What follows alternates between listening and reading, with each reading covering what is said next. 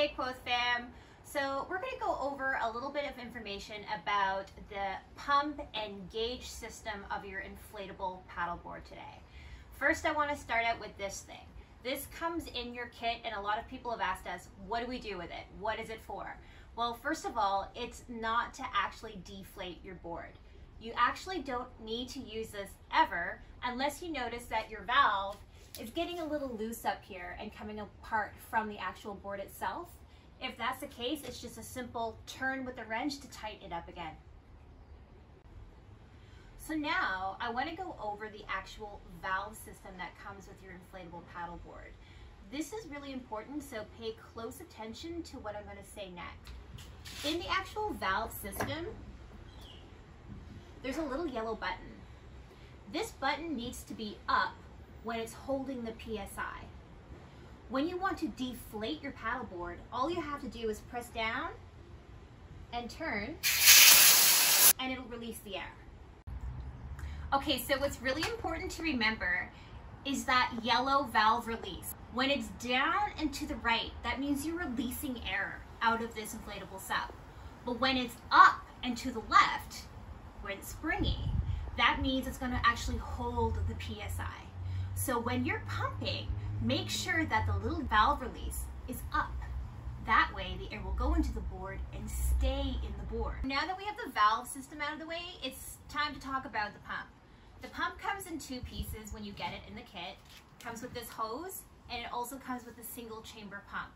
At the top, you're going to notice what we call the gauge. This is how you actually read the PSI of the board itself. So it's really important that when you get the two pieces, they come like this, make sure that the rings are connected, just like a washer, and that you put it on super, super tight. Because when you're pumping this thing, you don't want air leaking out of here. That should be going in your board. So now you have the two pieces of the pump ready to go. It's time to start pumping up your inflatable board. But I want to make a quick note and explain something to you about the PSI. The gauge on top of your PSI isn't actually going to read anything until this board is almost inflated, because it hasn't had enough resistance per square inch yet. So you're not going to get a read on this baby until about 5 or 7 PSI. Just make note of that. So if you don't believe me and you want to do a quick little test just to make sure your valve is actually working, I have a little troubleshooting trick for you. All right, so first thing you're going to want to do is remove the hose.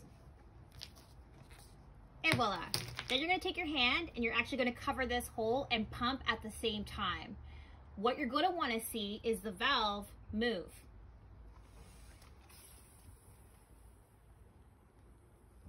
See how the gauge is going up? That's how you know you've actually got pressure and PSI. Last but not least, I'm going to show you how to actually attach the end of your hose of the pump to the actual valve system. So what you're going to want to do is open up your valve system. And notice how this valve lid and the pump actually have the exact same rings. This is how you attach the hose nozzle to the actual valve system. And give it a good turn, and you're good to go. So that brings us to the conclusion of the pump and valve lesson.